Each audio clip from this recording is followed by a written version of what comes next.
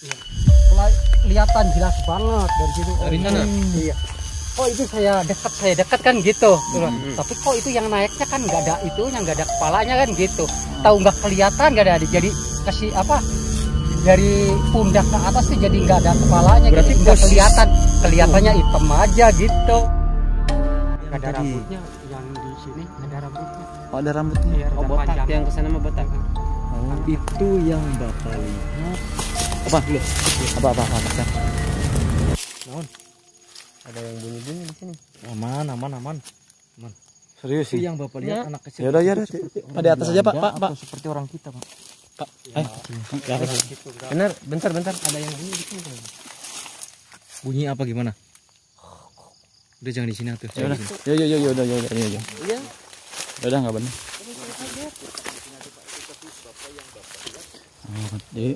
Jadi salah satu rekan saya mendengar kata kayak ada yang menggeram. Dan ini kebetulan udah apa? Suara apa itu?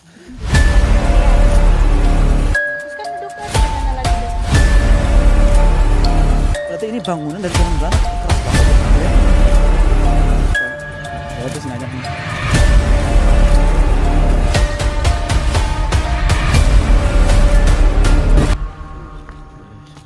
Sebenarnya saya mau bilang, Ya, gimana? dari pertama ke sini juga kan tadi saya lihat di sebelah kebun teh ya, sebelah sana ada yang merhatiin. Oh.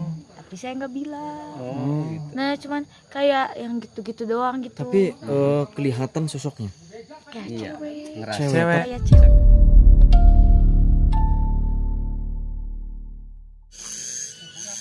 Assalamualaikum warahmatullahi wabarakatuh. Bertemu lagi bersama saya Kang Aang di Kartika Hero TV. Nah teman-teman, ini adalah video lanjutan dari video saya sebelumnya, bahwa di video sebelumnya saya explore tempat Ipri di dekat rumahnya Pak Nadi. Nah Pak Nadi ini adalah satu-satunya orang yang mendirikan rumah jauh dari pemukimannya.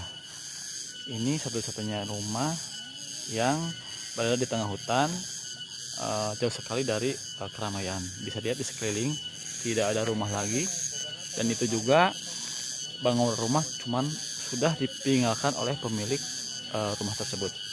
Nah di video sebelumnya Pak Nadi sering melihat sosok dua Ipri yang sering dikunjungi oleh orang-orang, dan ternyata selain itu Pak Nadi juga sering dikunjungi oleh sosok penunggang kuda. Jadi sosok penunggang kuda yang tanpa kepala. Nah, mungkin kalau misalkan ini berada di tengah hutan, bisa saja terjadi. Untuk lebih jelasnya, kita akan tanyakan cerita lengkapnya ke Pak Nadi. Pak, gimana kabarnya Pak? Lamang Pak. Alhamdulillah. Pada konten kali ini kita silaturahmi lagi ke rumahnya Pak Nadi. Pak Nadi ya. Yang dimana di konten sebelumnya Pak Nadi ini pernah bercerita kepada kita. Pak Nadi ini mempunyai cerita yang sangat begitu menarik sekali. Katanya dari luar daerah, banyak sekali orang-orang yang dari luar daerah untuk bertapak di sini apa ya? Iya. Nah jadi pada konten kali ini saya akan menanyakan ke Pak Nadi. Katanya Pak Nadi ini mempunyai cerita lagi teman-teman. Jadi Pak Nadi ini sering didatangi sosok kuda yang Penunggang kuda. bukan didatangi, ada lagi lewat. Oh, lagi lewat. Masuknya ke rumah situ. Oh, berarti lewat. Iya. Oh, pernah melihat sering. Apa itu kan kedengeran itu suara kudanya. Itu kuda siapa kan gitu. Terus kan keluar dari itu. Di rumah. Dari rumah. Itu. Oh, dia ada yang lupa kuda kan aneh kalau Malam-malam gitu. tapi Nah kok ini malam- berarti ceritanya Bapak lagi di dalam rumah. Iya. Pas mendengar suara kuda lewat, Terus keluar. Bapak dari keluar rumah. Iya. Nah ini yang saya pertanyakan, ini kan di rumah Bapak ini sangat begitu gelap. Kalau malam mungkin apa ya? Iya. Karena di sini adalah area hutan teman-teman. Ya belum ada listrik baru-baru ini. Sekarang ini belum ya? ada listrik. Belum ada. Nah itu kenapa terlihat sama Bapak itu siang atau malam? Malam, tapi terang itu. Oh. Jalannya Cahaya. biasa rata. kelihatannya nggak rata seperti ini. gitu. Oh berarti pas kuda tersebut lewat itu seperti ada yang cahaya yang ngikutin. Iya, ada yang Gini aja, jalan besar aja gitu. Biar jelas Bapak ceritakan lengkap ya, biar nggak kita ganggu tuh. Betul. Nah, awalnya seperti apa kok Bapak bisa melihat kuda? Terus larinya kemana, dari mana? Dari Coba, sana, coba ceritakan Pak. dari bawah ke atas. Ya. Di sini. Coba boleh ditunjukkan tempatnya. Kelihatan jelas banget dari situ. Dari mana? Iya. Oh itu saya dekat kan gitu. Tapi kok itu yang naiknya kan nggak ada itunya, nggak ada kepalanya kan gitu. Tahu nggak kelihatan, nggak ada. Jadi kasih apa? Dari pundak ke atas tuh jadi nggak ada kepalanya. Berarti gitu. Nggak kelihatan, kelihatannya hitam aja gitu. Posisinya punten Pak di sini Pak. Cuman badan aja ke sini. Iya. Mau ngawak tok. Iya ada tangannya biasa seperti numpak kuda aja gitu. Ada apa nih? Penunggang kuda tanpa kepala ya. Iya. Dan itu Pak larinya kemana kudanya? Ya ke rumah. Ini kan rumah dulunya. Oh dulunya rumah. Kalau Rumah sekarang bak, Bukan kolam itu kolam. Iya kolam sekarang. Oh, Itu rumah tinggi banget itu rumah panggung. Oh dulunya. Iya, tapi jendelanya itu pakai kayu itunya. Apa? enggak, maksudnya dulunya apa yang kelihatan Pagernya. Bapak? Kelihatan sama saya. Oh, itu bukan dulunya mah. Jadi kata Bapak ini kalau ada kuda ini berubah jadi rumah gitu. Iya, jadi rumah. Seperti itu. Oh kalau ada kuda ini ke Iya. sini Iya. ini berubah menjadi rumah. Iya. Kalau dilihat biasa mah ini kolam. Kolam. Oh, Padahal udah saya jadi kira kolam. bangunan rumah. Iya. Oh, kayak bangunan-bangunan menir Belanda gitu. Iya, Oh, gitu. pantes. Jendelanya pakai kayu itu, pintunya 2 jendelanya. Berarti kalau disambung, kalau diurut, ini kan kalau katanya daerah sini kan dulunya tempat penambangan teh Belanda ya Pak? Iya. Oh, kayak mungkin yang penung itu yang menir-menir itu, tapi nggak ada kepalanya. Kayaknya kalau diurut, kalau versi saya gitu. Bisa Itu jadi. dulu kan itu kan ada tugunya tuh dari dari gunung sana kan sampai Tugu sini apa? kan Kereta. Boleh ditunjukkan Pak? Namanya itu tembokan. Oh iya. Tembokan yang ada makam. Oh ini Ya, itu ini kan- bekas rel Iya, apa? bekas rel dari sana ke sini kan Oh, nggak di pantesan. nggak di apa namanya? Pakai kereta gantung itu. Zaman dulu itu. Iya. Oh iya. Oh berarti Belanda dari Belanda. Berarti ini bangunan zaman Belanda ini. Iya. Ini susah, ini keras banget. Oh ini kalau zaman dulu. Itu apa? Itu apa ini? Oh kirain. Kalau ini Pak makam Pak. Iya makam. Makam siapa? Anak kecil. Oh, Ya, kecil. tadinya udah ada. Oh bukan anak Bapak. Bukan. Oh. Oh dari zaman dulunya. Ada. Oh. Dari zaman Belanda mungkin. Oh berarti ini bangunan dari zaman Belanda. Ini keras banget ya. Itu dari gunung itu ke sini. Oh iya iya. Ini kan bekas itu. Ini susah di itunya, keras banget. Berarti pakai palu pun juga susah. susah. Ini bekas rel ini, bekas rel gantung ya. Pakai rel gantung. Oh, mungkin ini kualitas ininya ya, kualitas Memang kalau orang luar negeri kalau membuat sesuatu pasti paten. Wow, amazing ya. Oh, parah, amazing parah ini. Berarti mungkin ada hubungannya kalau misalkan pendapat seperti itu mungkin ya itu kan bangunnya kan kayak bangunan Belanda ya Pak. Nah, gimana Neng? Panas itu katanya. Neng Didin katanya Udah mulai panas ya. takut ke distrek ya. Tapi masih aman kan Neng? Aman. Oh iya kan. Nah Pak, kalau misalkan tadi kan di selang jeda Bapak menceritakan anak-anak itu, maksudnya yang anak-anak gimana? Selain Ya dari bawah juga. cerita lain. Iya. oh maksudnya Iya. ada selain penunggang kuda ada Ada anak kecil tapi itunya di bawah, di apa namanya? Apanya? Di bawah rumah gitu. Kan rumahnya kan panggung. Kolong. Iya, di kolongnya gitu. Di oh di sana ada rumah. di sininya. Jadi mainnya di itu, di Oh. bawah. Oh Ada yang rambutnya di sana satu kelihatan panjang. ada rumah. Iya, di rumah aja, di rumah. Ya seperti rumah biasa aja. Oh. Rumah pang. Terus ya pagi-pagi kan saya bangun penasaran, kok semalam di sini ada rumah tapi sekarang kolam kan gitu, Itu aneh. yang kayak kolam itu ya. Mungkin kita samperin dulu Iya, Bang, dari tadi saya kita belum ke sana. muter-muter Ya dari udah situ lokasi. naik Ayo, aja kita- muter gitu. Kita ke lokasi Pak, penonton mungkin ada yang penasaran ya tempatnya Mungkin seperti apa. penasaran sama bentuk rumahnya gitu. Ayo Neng. Dan mungkin Semangat.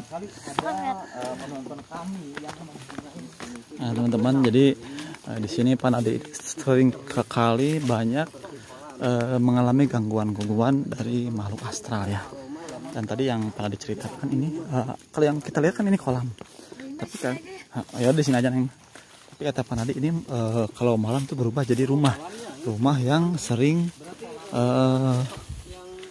apa namanya? Neng tunggu aja sih nggak apa-apa. Ya udah ya, berdoa. Rumah yang arsiteknya kayak bangunan Belanda katanya. Wow. di bawahnya, di bawah rumah mainnya.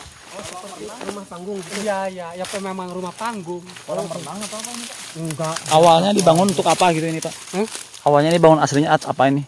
Kolam. Ya tadinya buat nampung air. Oh, penampungan air. Bekas rumah terus dibongkar terus Dibikin penampungan air. Iya. Oh, bekas rumah asli. Ya asli ya bekas rumah asli. Dibikin penampungan air. Iya. Dulunya berarti Rumah. bukan. Kata Bapak kan dulunya berarti ini dijadikan tempat untuk penampungan air. Iya. Air bersih. Iya. Bukan air biasa buat nanam sayuran nanam gitu. sayuran. Irigasi. Iya, iya. Pengairan ya. Sekarang mah sudah tidak digunakan Enggak. lagi. Enggak ada air. Rasanya apa ini Pak? Ya kurang tahu. Masyarakatnya nggak ada kali. Nah teman-teman, Di sini kan tidak menang, agak saya tidak mengambil risiko, jadi Neng Lilin suruh saya tunggu aja di atas ya. Tapi anak kecil yakin yang satunya pulangnya ke kuburan. Oh jadi di sini ada anaknya ada berapa? Ada 3, ada 2. Iya. Yang satu larinya ke kuburan tadi. Iya, ke situ Makam yang yang ada tadi. rambutnya, yang di sini ada rambutnya. Oh ada rambutnya. Iya, Oh, rada botak, panjang. yang kesana mah botak. Oh Itu yang Bapak lihat. apa? Apa atasnya? Ada yang bunyi-bunyi di sini. Aman. Serius Itu sih? yang Bapak lihat anak kecil. Ya udah ya, seperti Pak, di atas aja, Pak, Belanda Pak. atau seperti orang kita Pak. Pak, ya atas. Benar, bentar. Ada yang bunyi di sini. Bunyi apa gimana? Udah jangan di sini atuh. Ya udah, ya. Iya. Ya udah nggak benar. Oh, jadi salah satu rekan saya mendengar kata kayak ada yang menggeram deh. Dan ini kebetulan udah apa? Suara apa itu? Ada yang menggeram. Anak siapa? Disangkanya kan ada tadinya kan gitu. Oh mukanya lain kan gitu. Pak itu tadi rekan saya ada yang suara yang menggeram itu gimana? Kira-kira aman nggak? Aman. Bukan apa-apa gitu. Saya penasaran sama yang bunyi, Pak. Benar. Emang suaranya kayak menggeram gitu ya? Itu tepat sekali 2 kali di belakang saya, Pak. Tapi memang dari tadi saya penasaran. Di situ. Ada juga. Tadi Rima itu suara menggeram. Apa? Pas suara menggeram ada Bukan, Rima bukan menggeram. suara kayak gimana? Tadi ini jalan kuda 2 kali. Tok-tok. Di Oh yang tadi belakang. waktu melihat Oh, di belakang. belakang saya. Enggak, tadi pas di sini. Pas Rin di belakangi. Oh. Langsung Ada di belakang Rin. suara truk-truk suara jalan 2 kali suaranya di belakang saya. Oh. Kalau saya mah suara kayak gitu 2 kali. Jadi Tadi pas di sana Bang. yang Alhamdulillah saya emang nggak mendengar ya. Ya. Bapak nggak mendengar enggak? Alhamdulillah ini- berarti kita di bagian dari aman. ini udah mulai panas katanya. Jadi ya, pindah aja ke atas lah. Pindah lah. Coba pindah ke ke depan rumah aja ya. Pak Nadi. Dan mungkin ini sini energinya wow luar biasa ya. Tapi kalau Pak Nadi mah aman-aman aja ya Pak. Udah biasa ya. Udah biasa. Wow. Sobat. Tapi kalau ada waktu nih kita explore malam bisa. Iya. Dan seperti biasa teman-teman, bagi yang mempunyai indera keenam atau indigo juga bisa nanti disebut di komentar ya teman-teman ya. Di sini ada apa aja. Terus tadi yang di belakang teman saya itu ada siapa? Wow. Jadi tadi katanya Neng Ririn ini mendengar suara kuda yang lagi berjalan. Truk-truk kuda ya. Sepatu kuda wae gimana 2 kali? Iya iya. Saya juga katanya mendengar suara Geraman. Geraman itu. geraman seperti kuda yang lagi Nah, seperti itu, seperti kuda. Iya. Iya, seperti suara kuda kayak gitu. 2 kali. Sebetulnya sih saya pengen lebih tanya lebih dalam ke Neng Ririn. Cuman kali takut sama Neng Ririn. ke distract gitu. Ya, Neng, kalau misalkan Neng lebih dalam nerawang takut ke distract ya. Oh, mungkin habis dari belakang Rin ke belakang saya tadi Rin tuh. Pas kan tadi tuh di sana ya lagi berdiri. Terus kan duduk lagi ke sana lagi dah. Soalnya kan mau Udah lihat pindah sini aja. lihat batu katanya batu itu. Tapi yang pertama saya yang bukan pas tadi ke sana bukan. Pas pertama berdiri di situ. Suara ada truk-truk terus saya lihat ke belakang kan agak kaget. Iya. Tapi saya nggak bilang. Oh. Katanya tadi kan waktu Neng kita lagi ngobrol Neng kayak melirik 2 kali ke belakang ya. Berarti ngelihat itu ya?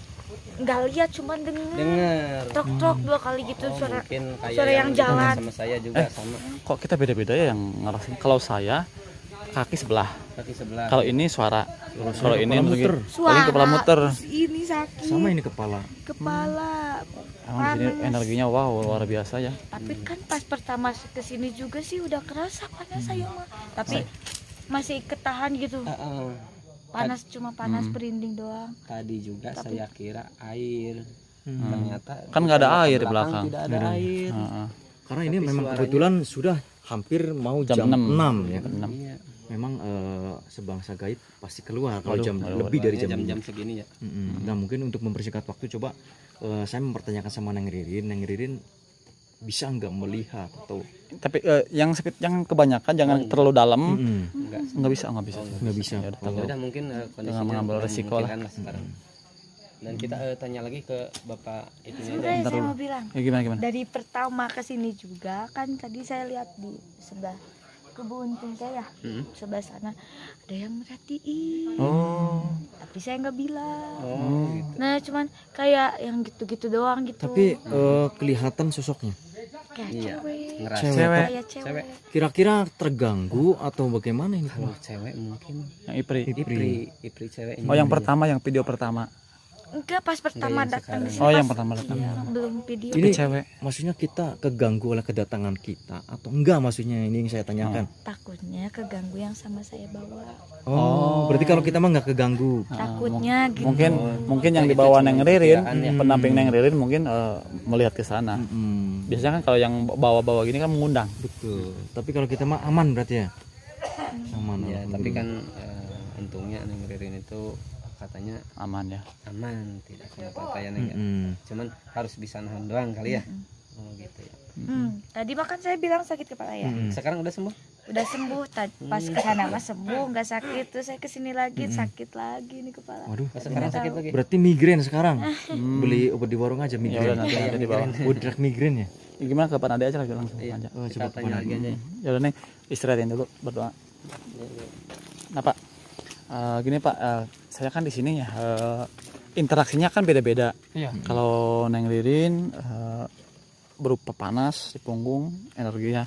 Terus kalau teman saya yang ini yang satu sakit kepala, dan ini kan berupa suara datang. Kalau saya ke kaki. Nah itu bentuk energi gangguan seperti apa sih? Kalau mungkin boleh tahu, bisa Bapak sebutkan nggak?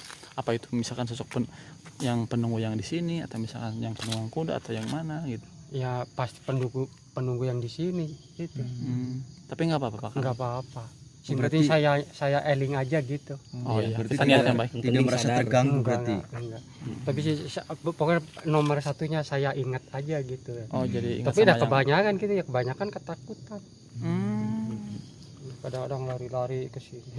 Minta Takut diantar. keganggu. Yang penting kitanya ingat ya, Iya, sadar iya. ya gitu ya. Itu yang lagi metik cengkeh aja 12 orang padahal itu. Apanya sampai ketinggalan. HP-nya. Iya, Lari-lari. Lari.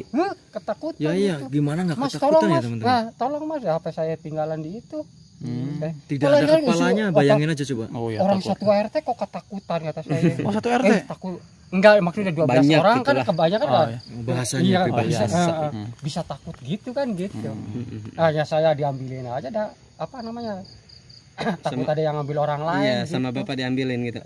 Padahal cuman menyapa ya Pak ya, tidak mengganggu. Enggak. Cuman menyapa. Kelihatan juga Gimana? mungkin cuma tempatnya aja di sini Iya, kali ya. Apa-apa? tempatnya di sini. Bukan ini. Bukan. Asli. Ada suara di sini. Ada serius. Yang ada dia dari sana tadi kedengeran. Oh dari belakang. Iya, domba. Kayak ada yang ketawa ya. Kayak orang ketawa tadi nih, dengar tadi. Sama. Tapi paling-paling di itu di kamar mandi. Oh lagi Ya, suka anak-anak. ada Sebelah sini gitu. Pak tadi. Oh ada. Masih ada. Oh, suka ada di kamar mandi Bapak. Ya deh Pak, ini mungkin ini sebentar lagi maghrib ya Pak. Kita tidak mengambil resiko juga karena ini kan energinya kuat dan kita tidak mengambil resiko. Mungkin dirasa cukup dan mudah-mudahan Bapak selalu sehat. Amin ya Allah. Dan mungkin positifnya Negatifnya. maksudnya bahwa ternyata di sekitar kita juga masih terdapat banyak kehidupan goib ya. Nah, gitu. Ya intinya kita selalu niatnya baik dan saling tidak menghargai. mengganggu, saling menghargai. Mungkin ada yang pesan lain dari teman-teman? Wah, sudah cukup. Oh ya dah. Terima kasih Bapak. Mudah-mudahan Bapak selalu sehat ya dan berkah rezekinya. Assalamualaikum Pak. Waalaikumsalam. Aman. Tapi rada panas ya presker. Oh my god. Oke teman-teman, itulah penjelasan dari Pak Nadi terkait makhluk-makhluk astral yang sering mewujudkan perwujudannya ke Pak Nadi ya. Jadi ternyata di sini energinya sangat luar biasa, dan berkali-kali juga saya sendiri kaki saya berat, terus rekan-rekan saya juga terganggu ya. Dan kita tidak mengambil resiko, dan ini kebetulan udah jam 6. Mungkin dirasa cukup, ambil hal positifnya dari video ini dan buang buruknya. Saya pamit undur diri. Saksikan terus video-video dari Kartika Hiro TV. Wassalamualaikum warahmatullahi wabarakatuh.